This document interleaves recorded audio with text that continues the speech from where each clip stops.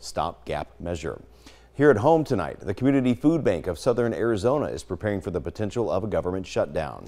If a shutdown does happen, the food bank could see an increase in demand, and that would put a strain on their resources. 13 News reporter Ashley Bowerman joins us live in studio with more. And Ashley, if this happens, it would mean that the food bank would have to worry about having enough supplies for more people.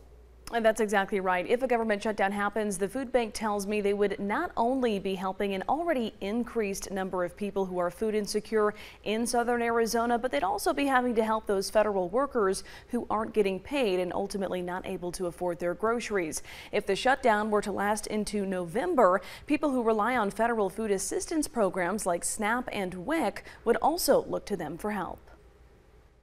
The Community Food Bank of Southern Arizona is making sure they are stocked with enough shelf-stable food to get through a month of emergency food distribution in the event of a government shutdown. CEO Malia Chavez says they are working with local, state, and federal partners to make sure they have enough for everyone. We have such generous and amazing donors here in Southern Arizona and throughout the country, actually, that support us.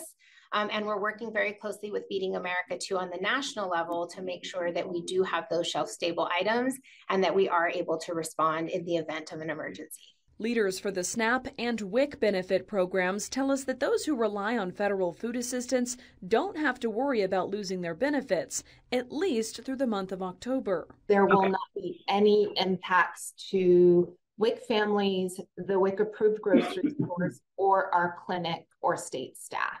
But if the shutdown continues into November, there is a possibility benefits would continue, but at a reduced amount. And if that's the case, more people would turn to food banks for help when many of them are already overwhelmed. We are not receiving as many donations to keep up with the growing need. And that, coupled with the fact that we are seeing about a 22% increase in need at this time, is just making it a little bit challenging. But still, Chavez says they are prepared. After all, they do have experience. The nonprofit stepped up to feed dozens of federal employees during the shutdown in December of 2018.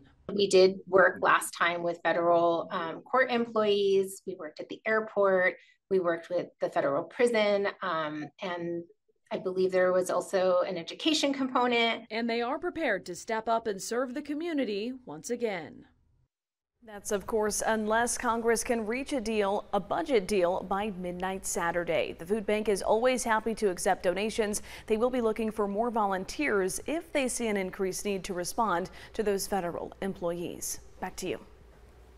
Thank you.